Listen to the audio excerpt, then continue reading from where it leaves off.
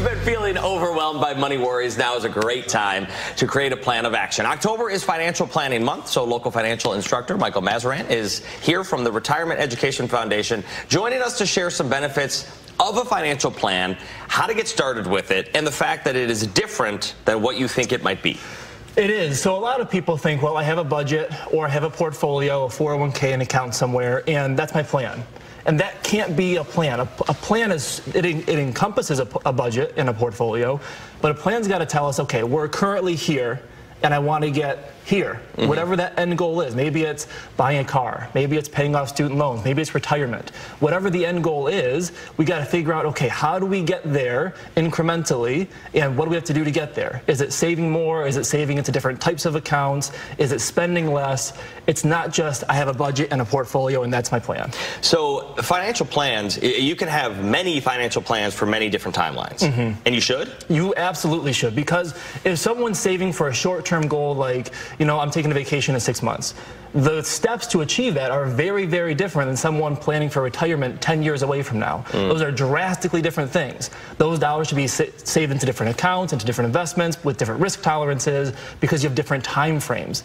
And that's a really important thing people don't quite connect the dots on, because they think, well, let's save everything into one account. It's simple.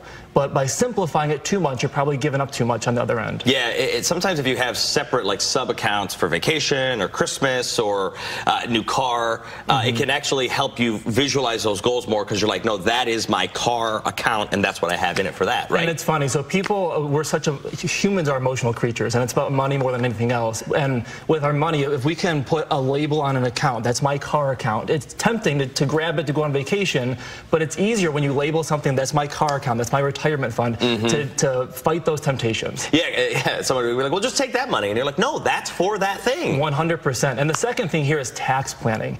You know, decisions people are making today are going to impact them 10, 20, 30 years down the road, in terms of, are you saving to a Roth 401k or a traditional 401k, or a Roth IRA or a traditional IRA? These things make huge impacts down the road, but without a plan, you're flying blind. So it's October 3rd.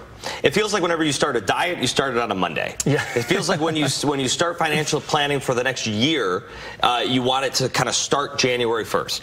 But you can't make choices on January 1st, because then it takes weeks and sometimes months, right, to kick into place. So now might be the perfect time to start making those choices, or at least having those discussions. For sure. And so the best time was yesterday. The second best time is today. Yeah. Start making a plan, because the sooner you get to it, the more the compounding works in your favor. It's a huge, huge difference.